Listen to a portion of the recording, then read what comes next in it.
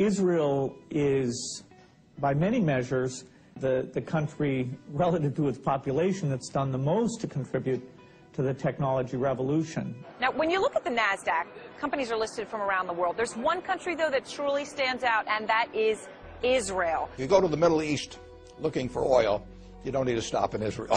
But if you go looking for brains, for energy, for integrity, you know, it's the only stop you need to make in the Middle East. For over 60 years, Israel has been at war, the target of terrorist attacks, and boycotted by many of her neighbors. Yet somehow, during this same time, she has built a nation, transformed an arid wasteland into an agricultural miracle, and evolved into one of the most technologically innovative countries in the world. How did a nation of 7 million manage this transformation? Mayor Brand runs Google's Israel operation. The foundation of Israel itself could be seen as an entrepreneurial project.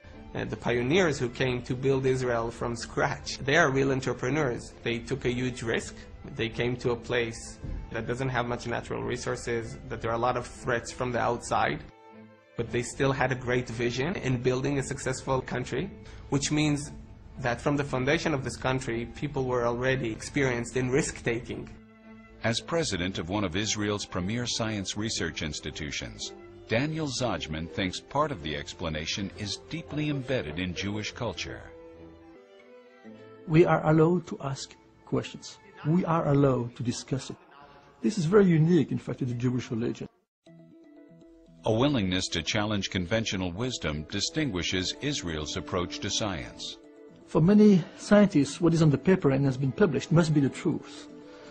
For an Israeli scientist, what has been published is something one might still question and maybe push further. Israel has this intense penchant for constantly questioning and debating and challenging, which is essential for any innovation-based economy.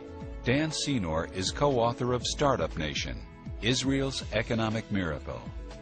Some of the factors that have been key to Israel's economic success: the role of the military. Almost every single Israeli goes through a leadership experience at a very young age. They're taught at age 18, 19, 20 years old what it means to lead, what it means to improvise, what it means to be entrepreneurial, albeit out in the battlefield. Civilian R&D spending. Israel spends the highest percentage of its economy compared to any country in the world on R&D. Israel has cutting-edge policies on immigration and assimilation. There are over 70 nationalities represented in Israel. The rapid integration of these immigrants through an aggressive Hebrew language immersion program has ensured they participate in Israel's innovation. If you look at the Soviet wave of immigration, 750,000, tens of thousands of those had these remarkable degrees in mathematics and science. It was just this huge influx of technological talent. This talent has fueled more startups than anywhere outside the Silicon Valley, bringing the world's leading corporations to Israel for their top R&D talent. And this economic engine has in turn strengthened the young nation. If you describe Zionism as having a prosperous, strong Jewish state in Israel, obviously the high-tech sector goes hand in hand with that. But Israel isn't just innovating for its own ends. A lot of the innovation that comes out from Israel changes the lives of people all over the world. I think that the time where we could export oranges is basically gone, because if you really look at what we can do here and what we can export, then it's basically knowledge.